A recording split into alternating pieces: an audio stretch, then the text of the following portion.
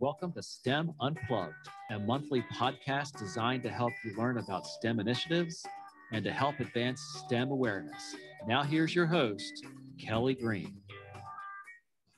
In this episode of STEM Unplugged, we will be exploring ways STEM rocks. And we have guests on, including Angie Harmon from Freeport McMoran. And we have also Molly Radwani. Is that how? Radwini, yep. You're going to have to introduce it a little bit better than I just did. I'm so sorry. We have Julia Potter and Maria Bertram. So I would like to kick it over to Angie Harmon, talk a little bit about Freeport McMoran and a little bit about what your role is as the Regional Community Development Manager for North America. And then, send it over to Molly and introduce why you invited them to be guests as well. Sure. Thanks, Kelly. Thanks for the introduction. And I'm glad to be here with everyone today. As Kelly shared, my name is Angie Harmon, and I'm with Freeport McMoran.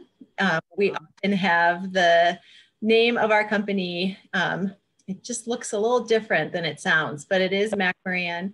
The Mac, Mo, and Ran are for three people who were the founders of the company. And so it is Freeport McMoran, and we are a mining company. We're headquartered in Phoenix. We're an international company and have operations in North America, South America, and Indonesia, and then exploration all over the place. So a global company with our roots here in Arizona and in Phoenix, and it definitely aligns with the topic for the podcast today of why STEM rocks, because we deal with rocks all the time. And really glad to be part of the company. We have a great panel of women here today, and a couple of us are more technical STEM experts, and others of us just have the privilege of working for a company that rocks STEM. So my role is I am the regional community development manager for Freeport. I've been with the company for 17 years. I didn't know about mining prior to starting with the company. And since then, I've been able to travel to our mines all over the world and literally, go to the bottom of an open pit mine and look up and just kind of see what the amazing stuff is that happens there on a daily basis. In the community development space, I work with our team at our company. We have a whole team in our community development area, and we engage with the communities where we operate. We are a place-based industry. We are in community, and we are part of community, our employees and our company. And so that includes interacting with the community. We have regular formal engagement with communities, and our team on the ground are informally engaging with our community partners all of the time. It also includes our social investment. So how do we give back through what we're able to earn as a company, and how do we engage with communities to be there while we're mining, and then also build the capacity and resiliency of those communities so that they become strengthened and they have the ability to live on much beyond us.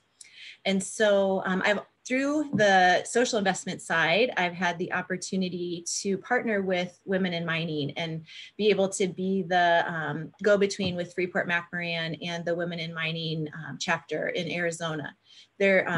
You'll hear a lot more about it from the rest of the panel, but Women in Mining is not just in Arizona. There is a national organization, maybe even international, you guys will have to share. But we are really glad to be a supporter of the Women in Mining Arizona chapter and the work that they're doing. Getting more women into the workforce and in the mining industry is a priority of our company, and being able to partner with organizations that are supporting that and providing the opportunities to bring women together and provide resources and just build them up is an important part of that. So figured it would be great to have them as part of this discussion today because they're a part of making STEM rock too. So with that, I'll turn it over to Molly so she can introduce herself and the rest of her group. Sure. So I'm Molly Radwini. I'm the secretary for the Women in Mining Arizona chapter. So yeah, it's basically a nonprofit group. The chapter started only 2 years ago. And there is a national organization that we're a part of. And really our purpose is just about increasing the visibility of women in this industry and providing support and networking opportunities for women. And we've also really expanded to try and include any underrepresented groups. So we're really interested in bringing in, you know, people from different backgrounds, maybe like other lower income or underrepresented groups into our organization. Julia is the president and Maria is the vice president. Thank you all for joining us today. I think one of the cool things you mentioned, Angie, that not all people have experienced in why mining rocks is that you actually get to go down in the pit. So I had the opportunity to go down into the Bisbee mine with our students and had a bunch of engagements in with the geologists and a bunch of individuals that worked with the mining. And I also visited Baghdad, Arizona. So the idea of the community involvement and, you know, how the organization, your company really focuses on community was really powerful. So Molly, to hear you say you are looking to get underrepresented and you know, groups into mining and understanding that there's a lot of different ways you could be part of mining, not only in Arizona but around the world. So, you know, Julie, you want to tell us a little bit about you and, you know, why you're the president of that organization? Yeah, absolutely. So I started out in geology. I graduated from the University of Wisconsin with a degree in geology and history. And then I got into engineering a little later. I've got a master's in engineering. I work for a local engineering firm here in Tucson called Collin Nicholas. And I love mining. I love rocks. I love geology. I've been lucky to work in this industry for about 10 years. And I am one of very few females at my company and in the industry in general, especially in the science and technical side of things. So I first joined WIM because I wanted to meet other women, come in contact with people in similar situations. And it's been a great experience. I've made really great friends, several of whom are on this call today, and also managed to get involved in outreach activities I never would have known about without it. And it's been really fun being a part of the leadership as well.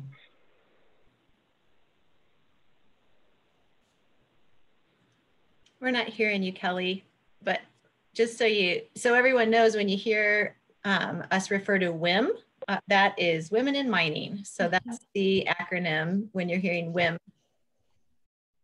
Thanks, Angie. Yeah, it's no easy problem. to forget that. Yeah. What about now? Can you hear me now? Yep. Okay. Yes.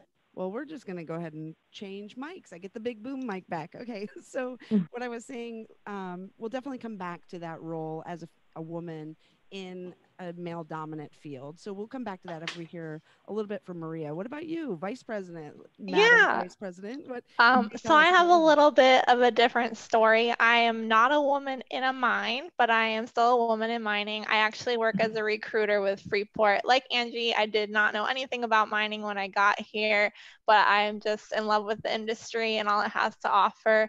Everything, you know, just the enormity of it and the vital resources that it provides to the world.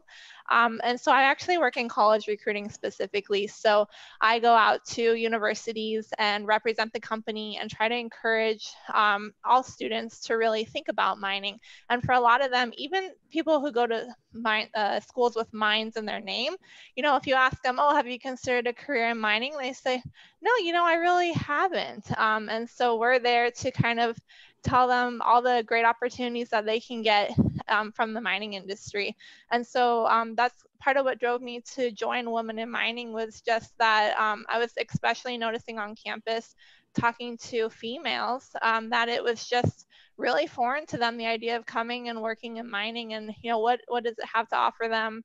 Is it just going to be dirty and grimy? And they also have a very outdated view. They see the pickaxe and the donkey. They don't see the innovation behind mining. So that's what we're there to do, is to kind of introduce them to mining in the 21st century. And then I just love being a part of WIM, like Julia said, for the community. The people are great. We have close to 200 members all across the state and all different pieces of the industry and corners of the industry. So it's a great network, it's a great community, and it's just full of great people. That's awesome. Yeah, I think, that's one of the big deals about STEM, right? The perception of STEM. But Angie, you alluded to perception in mining. So can you talk a little bit about, what are some of those perceptions? Maria mentioned the pickaxe and the donkey. Right. What are some of the things that have changed? Yeah, I think that over the years, as we've done outreach and different things, I remember doing one time, a teacher's outreach at the zoo, and a teacher came to our booth and said, "Oh, I didn't realize there was still mining in Arizona." And, that's a tough thing to hear when you're working.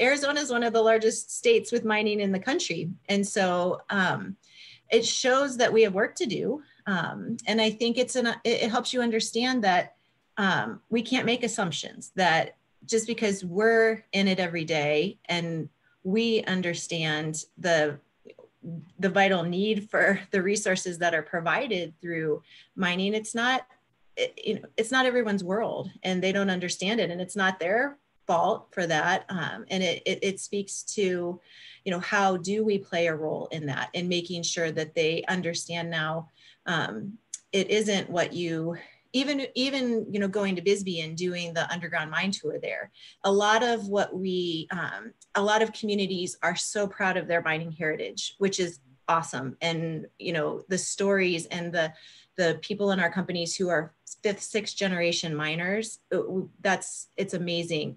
But I think even in those situations, helping people to understand that we have made so many improvements on processes since, how it used to be, and hearing the stories and hearing how things used to be those are great things to hear, as long as we're also understanding the environmental responsibilities that are, now part of the mining industry. And, I think along those lines, it's interesting too, because we hear things in the news about the EPA being rolled back and all of these different laws changing, and less restrictions and that sort of thing. And from a mining perspective, it's important for us to communicate with our stakeholders that there might be some changes, but these are still all of the things that we're following in order to effectively mine and do that in a responsible way. So I think it's really around that responsibility piece. From a Freeport perspective, there's so many things that we do that are voluntary, that are, they're not things that are required of us, in addition to doing all of the things that are required. And so I think there's, some of that aspect of things. And then, kind of relevant to the topic today is there used to be mindsets, and, maybe there still are, that women didn't belong in mines, particularly in underground. And I think that all of those things are perceptions that could be out there, that could still be around, or because it's the only experience and exposure people have had is what they think mining is like today. Absolutely. And I think that's featured in, TV shows or even movies, that, the perception that, it's dangerous work. Myself, I served in the military for over 20 years, and the idea that I wasn't supposed to be a female in combat. It's the same thing that, do you really want your women going down to the base of the mine and maybe not returning for dinner? I think that was a perception, and not that long ago. So the fact that you've been with the company for 17 years speaks to, if you imagine when you first joined and not knowing much about mining, right, until how respected you are now after 17 years. When we advocate for young women who want to pursue a STEM career, we need to be mindful of those perceptions, because it might be their parents or their grandparents that are still pretty powerful influencers of their future. So, Julia, I was looking at your background, right? So, not only a geologist, which is not predominantly female career from 20 years ago, but also geotechnical engineer and 3D block modeling. Tell me, what does that mean? So my specialty is working with data. I'm a geostatistician, I guess you could say. I look at, for mines like Baghdad, for example, where you've been, data collected from drill holes and the material properties of the ground. And then I take that information and I model it in 3 dimensions so that we can plan open pit mine slopes or underground mine design based on what we know from the data that we've collected. So that's, yeah. I'll just say, I sat on a scholarship review for women in mining, and Julia did a masterful job with all of this. And during the review, she had to pull up something to show us how people like kind of spell out. And this thing showed up on her computer that was like, I mean, it was, talk about a foreign language. There were so many numbers and so many sheets and so many layers, and it was just amazing. And I was just in awe of the fact that she had any idea what to do with any of it. So thank you. In data, she does. Either coding a Python script for something that you don't necessarily expect her to do that, or she'll make some crazy Excel sheet. And this is for, for our nonprofit, or, for the scholarship. Well, and then the annual report, the graphic design. The graphic design was done by Julia. So I think it speaks to the fact that Julia is a great example of what women bring to the table, and that generally is a wide skill set. We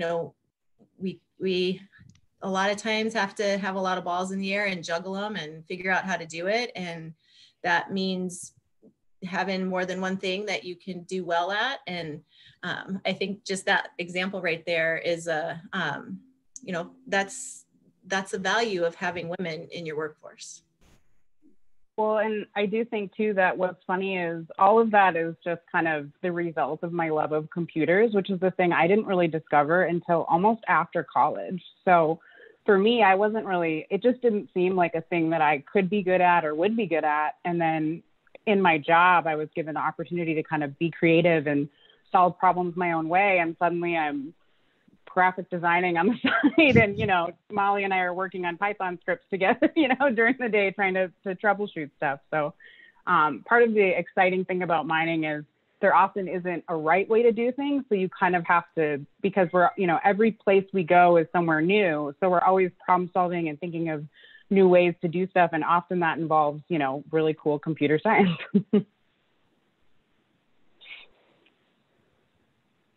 Oh, sorry, I don't think we can hear you. Oh. About now? Yep. Now we got you. How bizarre. She moved her mouse. I don't know what's happening.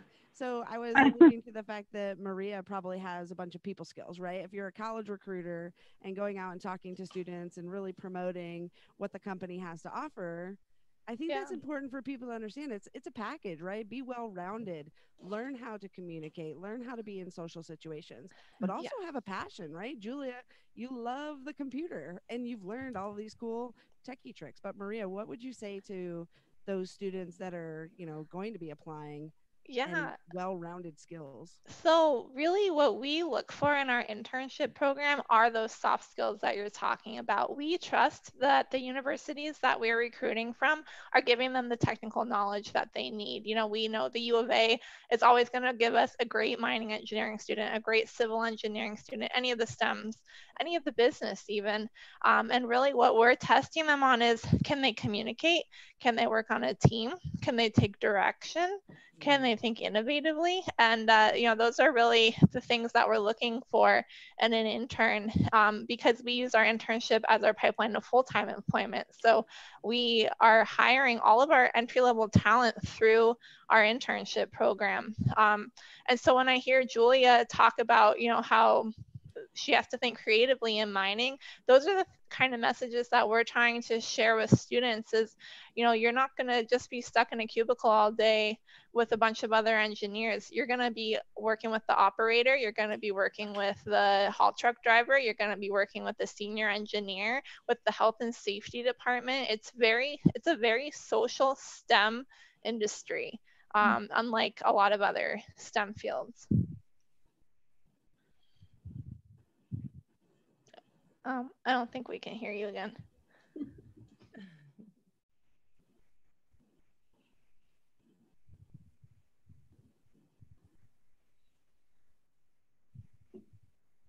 Guys, talk amongst yourselves. You're back. Okay, there we go. Okay, Now we hear you. You're back. I was just about to.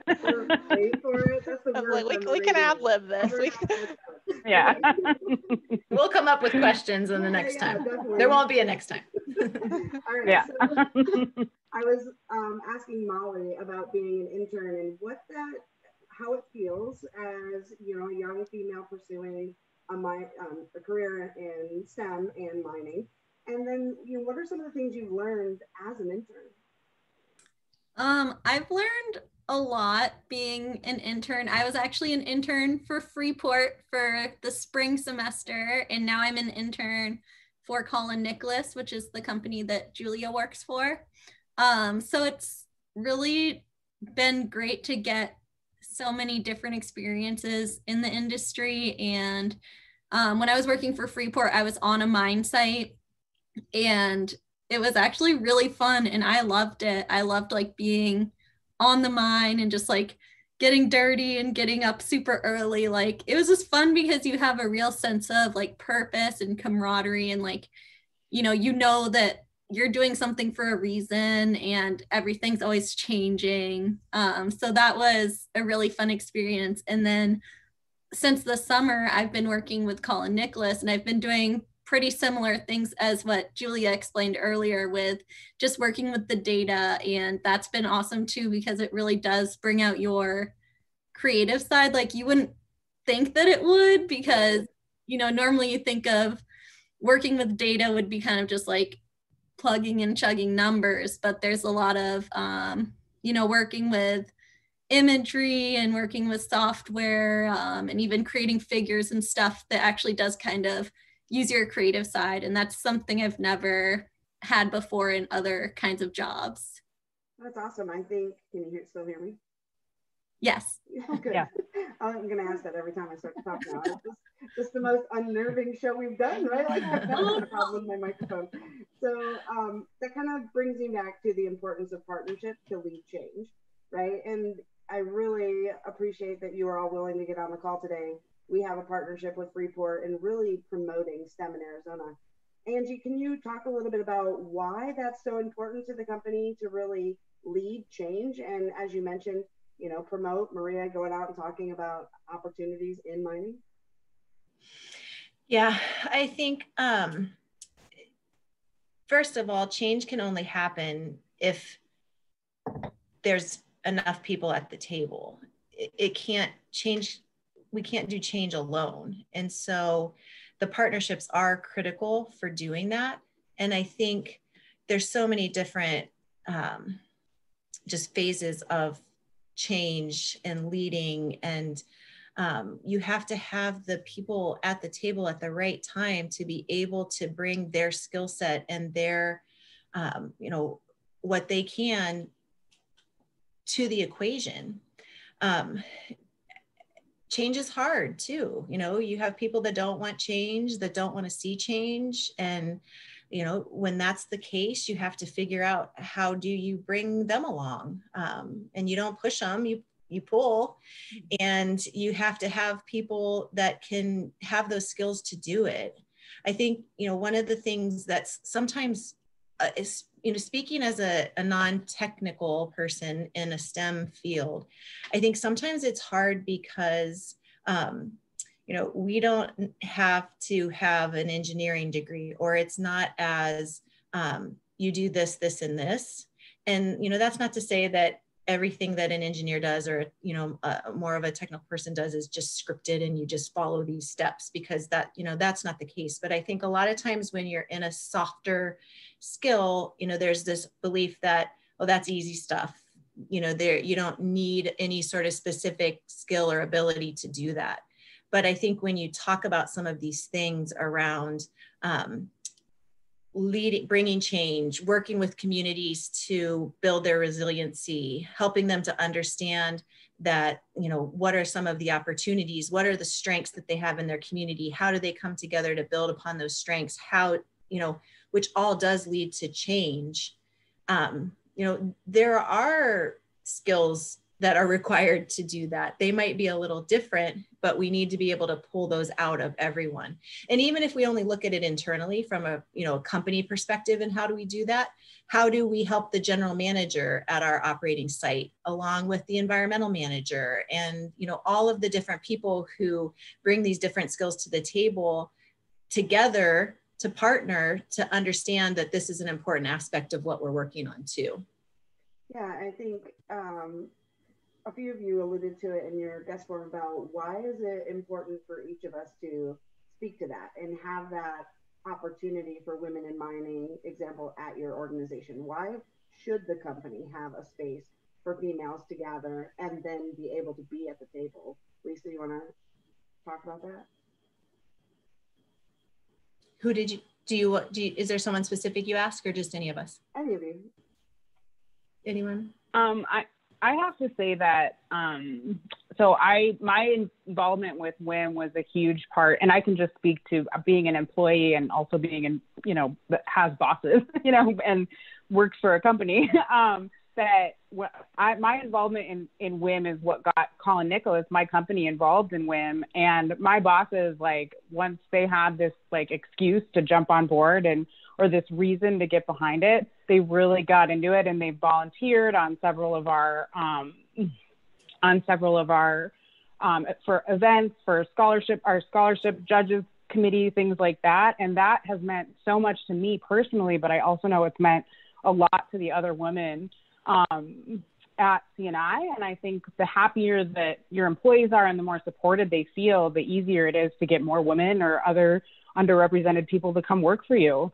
And I also have to say that Freeport's been, more so than any other company, extremely supportive of WIM, Angie personally as well. And Freeport is one of my biggest clients. And that's big too. That means a lot too, going to client sites, and knowing that this company is on board. So I'm going to feel, comfortable as a woman in mining, talking about my geostat or whatever it is, So I think it's really important from that standpoint, for sure. Yeah, I think it's important too to understand the engineering aspect that Angie alluded to, and that it doesn't have to be that you're a female engineer. You're an engineer, and walking into a room and building that confidence. And I know, that's what we're really trying to embody with our chief science officers and with all the students that we engage with, that you don't have to be a female engineer. You can just be an engineer. And, really identifying that when you're at the table, you are representing the engineer aspect and what needs to happen in the discussion or a working group. So leading that change, I really respect that you asked them to get involved, and now they're wholeheartedly supporting it. I think that speaks volumes to your leadership.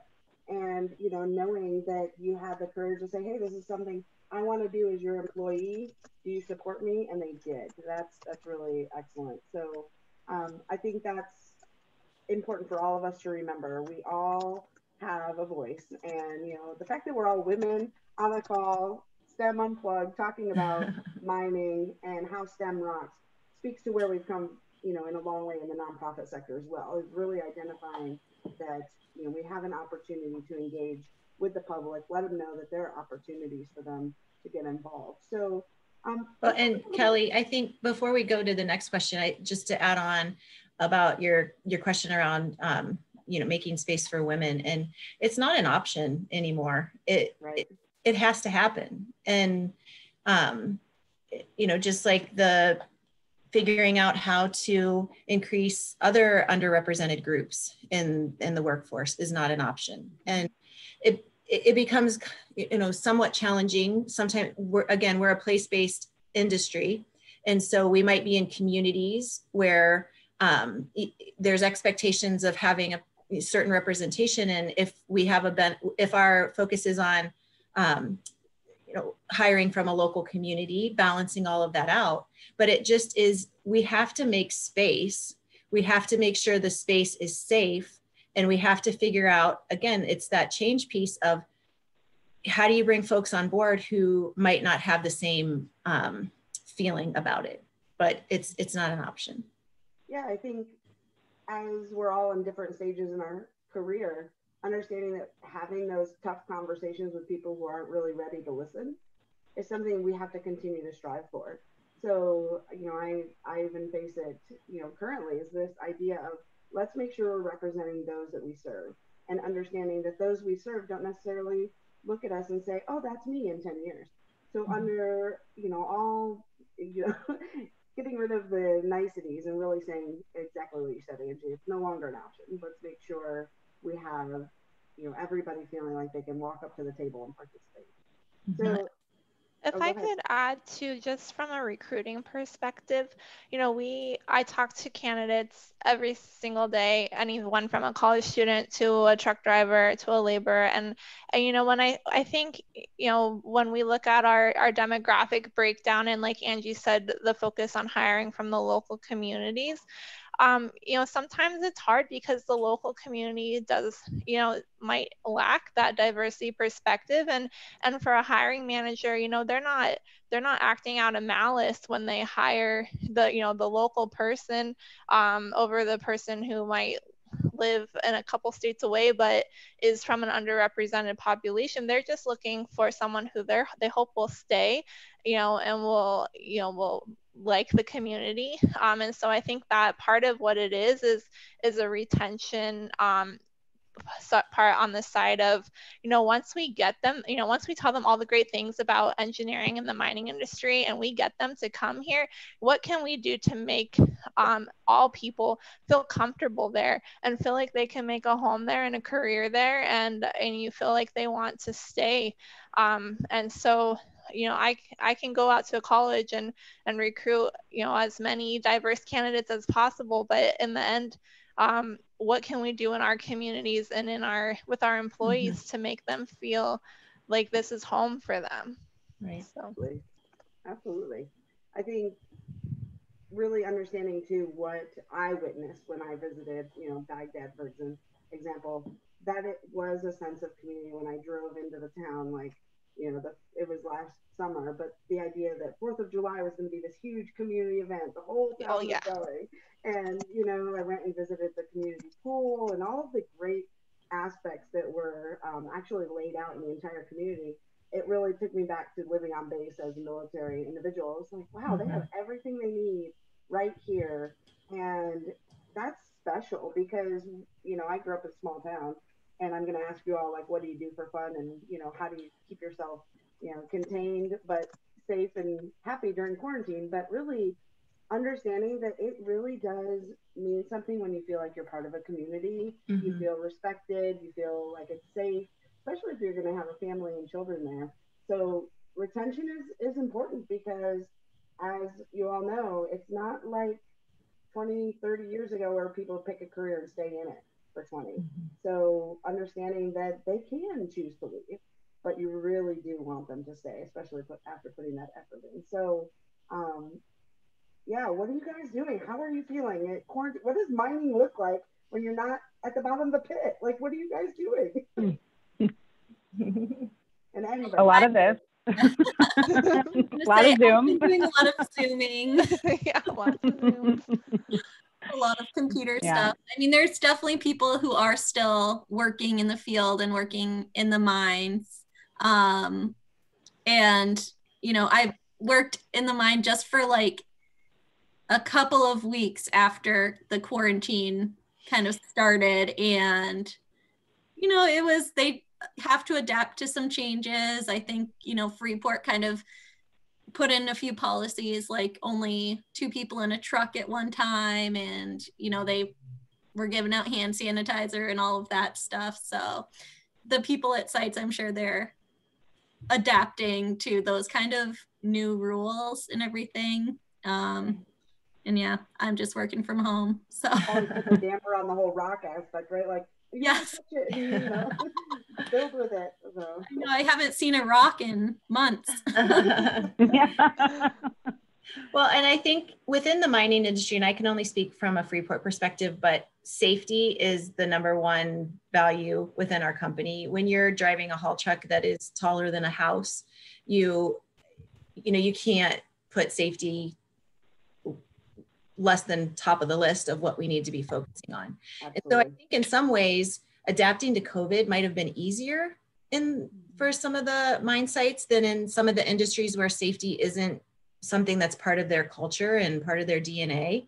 I'm not saying there wasn't a lot of thought put in it. We have a medical director who has a ton of experience and has been able to guide the direction on what the company needed to do. And thankfully they acted quickly. It hasn't been easy from some of the impacts. I think,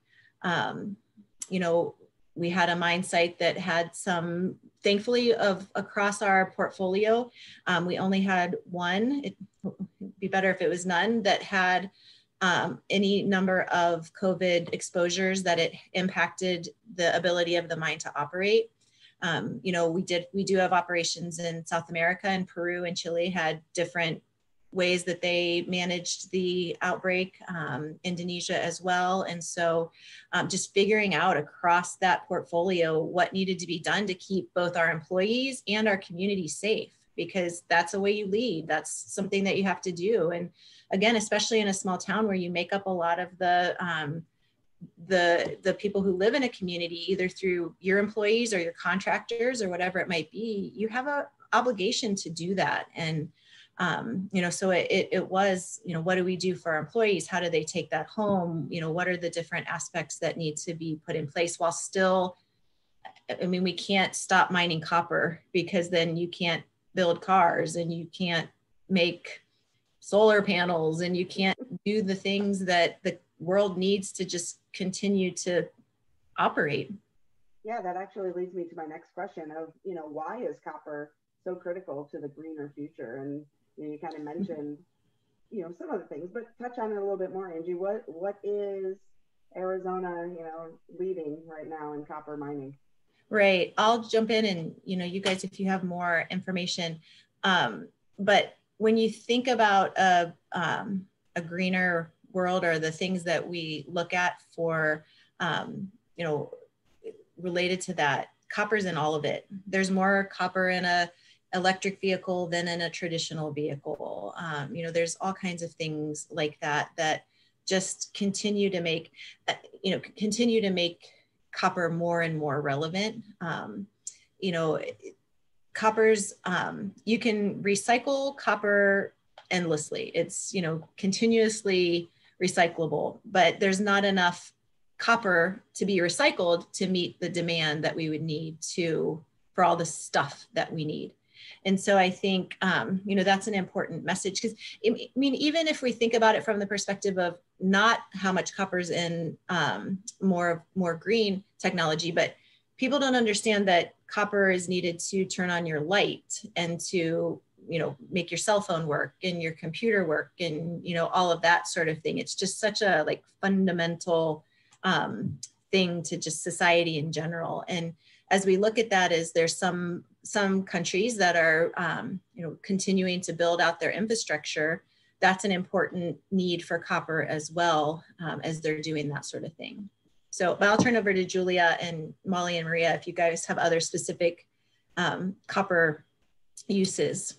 I was just going to point out one of the other things that's big right now during COVID is copper's antimicrobial properties as well.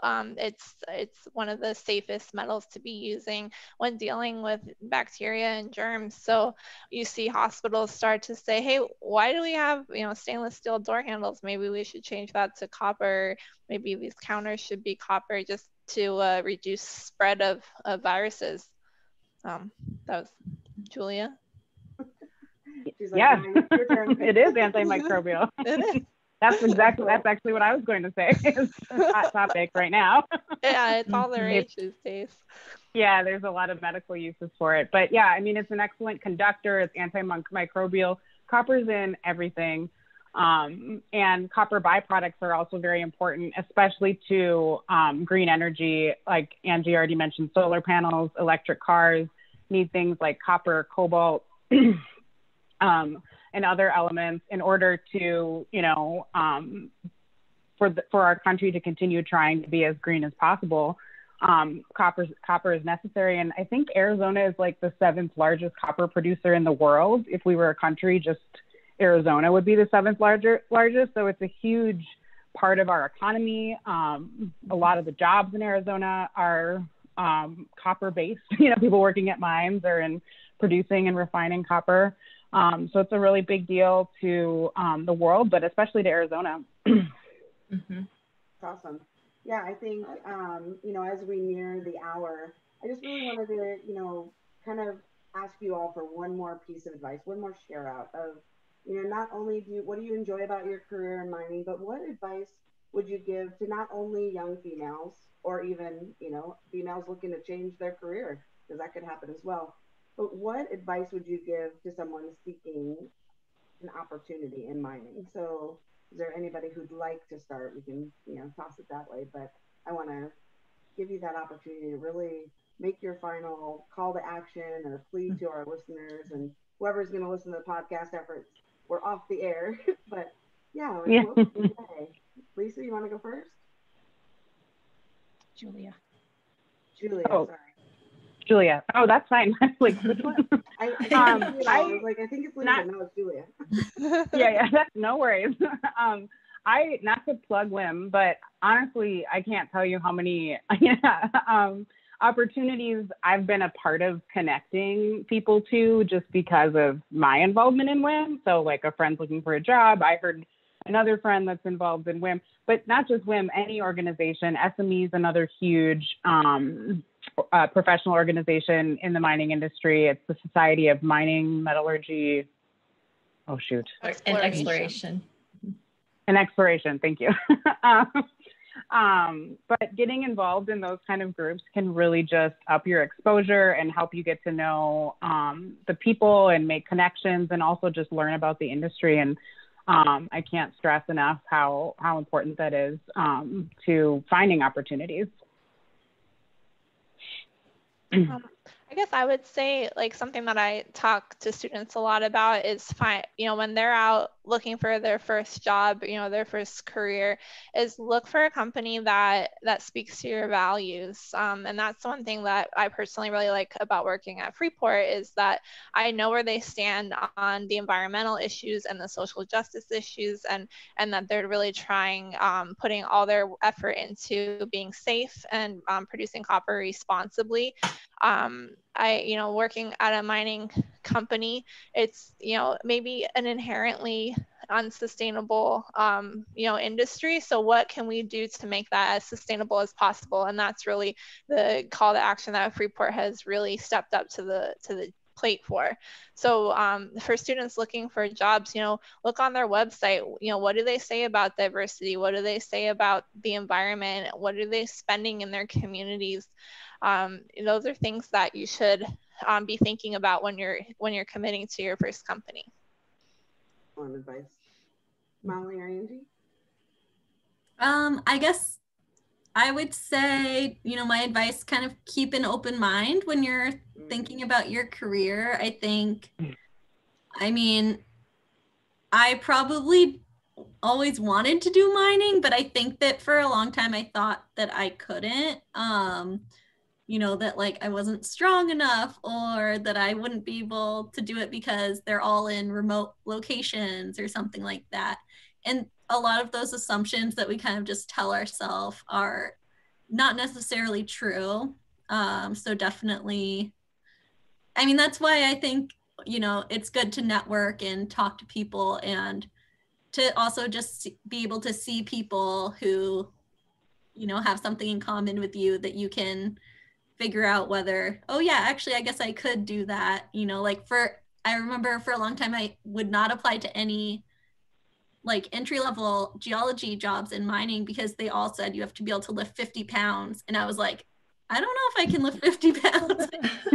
And then like one day I just was talking to this girl and she was like a fairly, she wasn't like super buff. And so I was like, hey, like, how'd you get this job? Can you lift 50 pounds? And she was like, yeah, like, of course. In the pet store lifting up the dog food bags.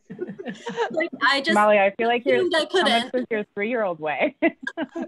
She only weighs 30 pounds. So. Oh, okay. I was gonna say. But yeah, so keep an open mind. Like, you're probably more capable than you think you are.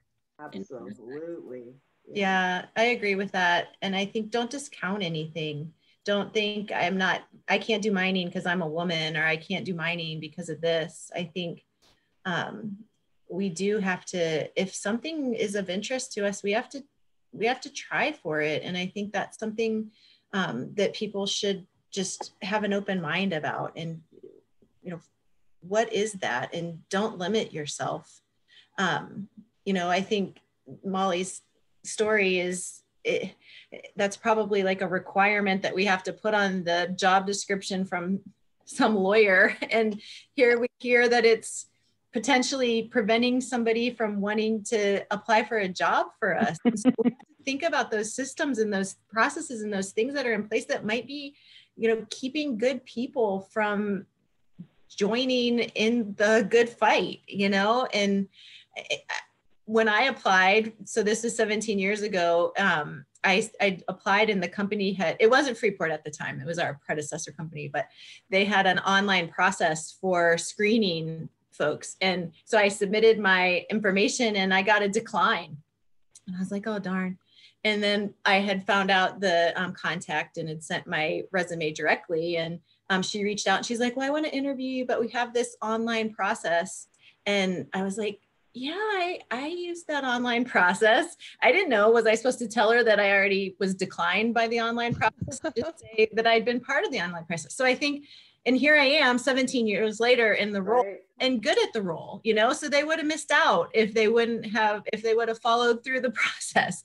So settle, I guess, is another part of it. If there's something that is, what you want to do, and it's, you feel that it's the thing for you, then stick with it and figure out, okay, so if it's not the first time, find out, well, what was it that I need to strengthen and work on that, and just, stick with it and get to what it is you want to do. And I think everyone's kind of said it, find advocates for you. I think especially for young people, find an advocate, because there's lots of us out there, and we don't know that you need it or you want it unless you ask. So figure out ways to do that. Absolutely. And don't be afraid of the no. Somebody said no, but you could have 3 yeses somewhere else. So right. Try again. Absolutely. To our listeners, we encourage you to get involved in the STEM community. Maybe you're an industry professional seeking ways to make an impact, a student searching for a mentor, or a community collaborator hoping to meet the right people to help make it happen. We want to definitely share one way they can get in touch with you, Angie. My email, I can give them my email. It's aharmon at F as in Freeport, M as in Macmoran, I as in incorporated.com. Awesome. What about you, Molly? How can people get in touch with you? People can definitely add me on LinkedIn, and feel free to message me there if you're interested in getting involved in the mining industry. My name's Molly Radwini, so you can find me on LinkedIn for sure. Perfect. What about you, Maria? Yeah, I'd say LinkedIn as well. I'm pretty active on there. And I would also say if you're looking for an opportunity to work in the mining industry with Freeport, our website is fmjobs.com. Perfect. And Julia, not Lisa, Julia. Yeah. LinkedIn for me as well. I'm Julia Potter on LinkedIn. And then also, actually, if you email to Arizona chapter at womaninmining.us, go to Molly, Maria, and I. So you can hit all three of us at once via email if you're interested in getting involved and or knowing more about WIM. That's awesome. Well, I want to thank all of you for being on the call today. And, thank you for joining us on this episode of STEM Unplugged, exploring ways STEM rocks. So we appreciate all of you for being on the show. And if you'd like more information, contact us at scitechinstitute.org. This is your host, Kelly Green, and we would be glad to discuss how you can get connected. Thank you for joining us for this episode of STEM Unplugged. We encourage you to get involved in the STEM community and stay connected at scitechinstitute.org.